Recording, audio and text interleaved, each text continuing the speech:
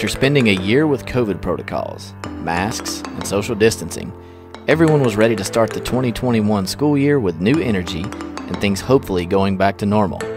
However, as we started the year, we had to step back and punt because the numbers started to rise, bringing up the question, how can we transform education now for the future?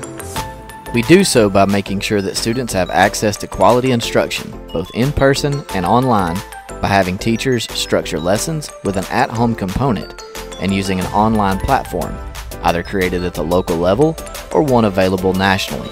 This gives both teachers and students the ability to work at home and at school on assignments and projects, laying the groundwork for future generations.